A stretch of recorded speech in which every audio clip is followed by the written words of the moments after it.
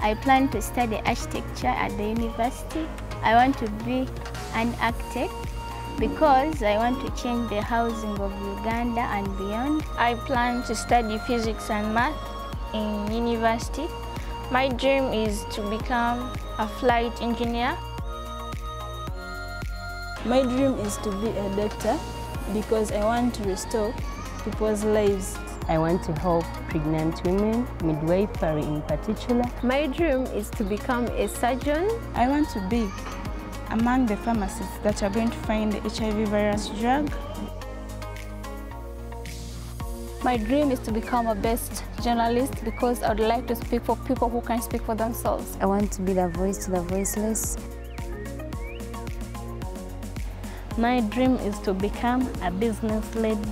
I want to use business to help ladies out there who think they just have to wait for men to provide for them. I want to help out in the financial crisis in my country. I want to teach people how to use their finances. I want to work in the bank and show integrity. My dream is to be an accountant because I love dealing with money, and I want to use my dream to help other people because it's my passion and what I feel I should do. My dream is to become a lawyer because I want to promote justice in my country. And I know that I'm the one the country needs.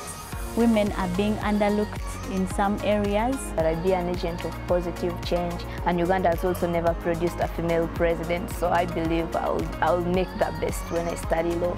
And because of SEC, I plan to be hardworking, I plan to be a very good team leader, I plan to be a steward of what I have.